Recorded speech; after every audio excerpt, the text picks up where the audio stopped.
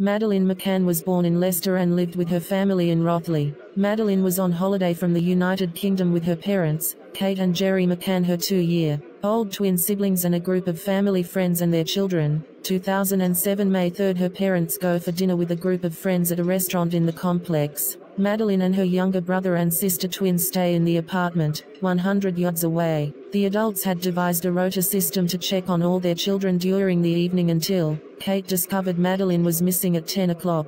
Border police and airport staff are put on alert, and hundreds of volunteers join efforts to find Madeleine in the following days. The sighting by Jane Tanner, one of the Tappers 7, of a man carrying a child that night became an important part of the early investigation. Portuguese police say they believe Madeleine was abducted but is still alive and in Portugal. On the 26th of May, police issue a description of a man seen on the night of Madeleine's disappearance, possibly carrying a child. On the 20th of January 2008, the McCanns released sketches of a suspect, based on a description by a British holidaymaker of a creepy man seen at the resort. In May, UK detectives reviewing the case say they have identified a number of persons of interest. By July 2013, Scotland Yard announced it had new evidence and new witnesses in the case and opened a formal investigation.